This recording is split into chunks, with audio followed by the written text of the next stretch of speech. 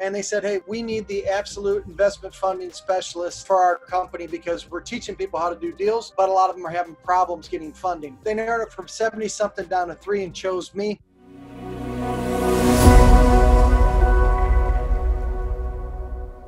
Why don't you tell everybody a little bit about yourself? How did you even get started doing this, man? Okay, so in my infancy, my little baby, I started out on the specialty investment funding side. So I was an investment banker. I was top 70 mortgage bankers in the nation, broker, close to 40, 50 loans a month. But I specifically worked with real estate investors. I knew every freaking investment program that there was. So what happened is that I guess there was a Calling All Cars across the nation by Robert Kiyosaki, Rich Dad Poor Dad, and they said, hey, we need the absolute investment funding specialist for our company because we're teaching people how to do deals, but a lot of them are having problems getting funding. So they narrowed it from 70 something down to 3 and chose me. And I started teaching it at their workshops across the nation. I'm like, hey, look, you're going to get stuck at this number of deals. Here's why. Do this, do that, and now we can quadruple your capacity, right? And so I did that for a couple of years, and then so what happened? What did you have, like a knack for that or something like that, or did it come naturally? I'm one of the few that actually did what I went to college for, which is crazy, right? So I got a degree in finance, one class away from my minor in economics. I like numbers.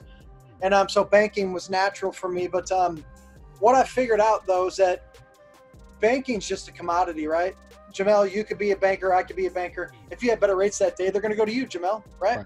So I quickly realized in the investment financing space that not all banks are created equal. So what I did was I literally, like in the movie A Beautiful Mind, where they open up the shed at the end, he's got all these pieces of paper, his mind's splattered all over the shed. I had every conceivable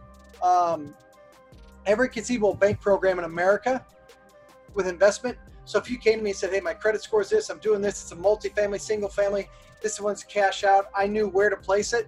And so all of a sudden, people started coming to me saying, hey, I'm stuck, and then I get them unstuck. And so that's where my niche was. And so then after that, Kiyosaki's team's like, hey, everybody likes what you're doing for them, but we also heard that you're a marketing specialist, because I started investing myself. So where I transitioned for the last almost 23 years now is I still do investment funding through somebody on my team, but I want to become an investor because, Jamel, you know, this is easy math for both you and I. I was walking away doing a loan for you, Jamel, and you're like, hey, thanks, Jason. And I walk out of there doing an investment loan, make it $2,000, and you walk out with 40 grand. I'm like, no, this doesn't feel equitable. Yeah. So I started investing myself, and then started pouring my marketing expertise, and I started testing everything. And so Kiyosaki and them came back and said, hey, we know you're a marketing specialist.